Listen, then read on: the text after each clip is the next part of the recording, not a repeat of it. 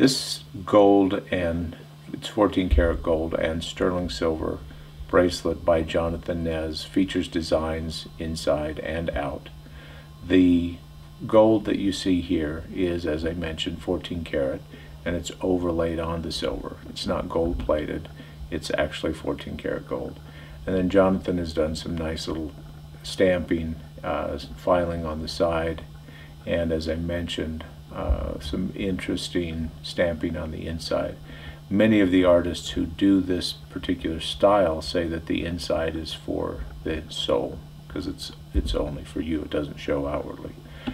The stamping on the gold is really clean and precise, and overall the bracelet is super.